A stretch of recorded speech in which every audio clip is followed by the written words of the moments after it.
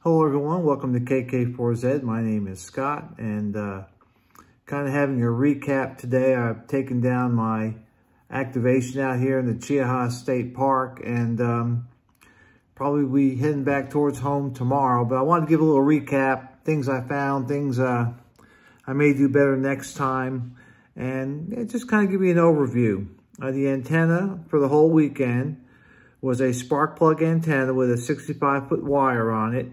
It was fed by 25 foot of RG316, and then depending on either I ran it straight into my X6100 or I ran it through the AH705 antenna tutor into my IC705. The antenna did, quite well. The band conditions were not that great, but it did well. I kept it out during the Winter Storm Quinlan, and it survived. We had some pretty gusty winds. This park is the highest point in Alabama. It's about 2,400 foot up. We got rain, we got snow, we got wind. Right now it's pretty cold out there, but I just pulled the antenna in. The antenna worked. I made contacts with people from the Dominican Republic, from Puerto Rico, Oregon, up in New York, Florida. So let me see what else I got here. Oklahoma, Wisconsin, Missouri. I think I already said New York, Texas. So I got out, and I was running QRP, 5 watts. I may have been as high as 10, but I think I was mostly running 5 watts. So I was making contacts. Now they weren't, bang, bang, bang. Sometimes I had to work them a little bit.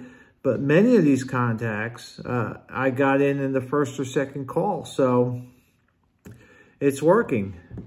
So the antenna did okay. And the radios worked well. My preference is for the IC705. It's because I have ICOM radios at home. And so it's very familiar with me. And I like the touch screen. It makes things a lot easier. The X6100, I mean, don't get me wrong, it performs pretty well for what it is.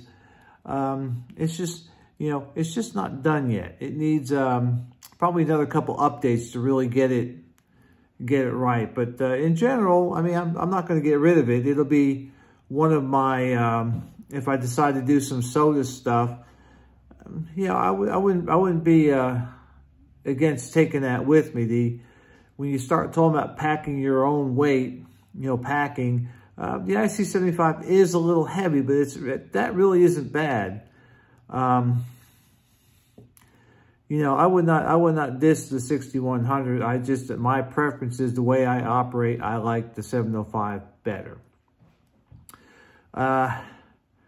Things for next time, I brought way too much stuff, and I kind of did that just to see. I had like three sets of paddles with me. I had 2 radios. I had about a half a dozen antennas. I had a set of earbuds, which is what I use. I also had a Heil headset with a boom, which I didn't use. And so, a lot of the stuff I'll leave home next time. And I'm really getting into traveling light. That's really why even in a car, I don't want to bring a lot of stuff with me. So next time is going to be a lot different than this time. The other thing I discovered is I was logging with a Microsoft Surface Go 2, and it was feeding a lot of noise into my radios when I had them hooked up to the USB. I'm not sure why that happened. I tried putting on some ferret beads maybe to slow it down, but it did introduce a lot of noise into the radio. So what I might try next time, I may buy a piece of software for the 705 that will allow me to wirelessly connect the two, and maybe that'll get rid of the noise. But the noise was bad enough that it was affecting my ability to hear other stations. So that being said, next time we'll do something different, or I just won't keep it hooked up. I may just use the Hammers app on my phone next time just to see how that works. Again, making it lighter and a little bit easier to pack around. I'm not a person who likes to bring a lot of stuff with me. I did this time just because I could. But the other thing I did different this time is I didn't activate a whole lot. I activated once for about 30 minutes, but the band conditions were kind of bad. And I was doing other things this weekend besides playing on the radio.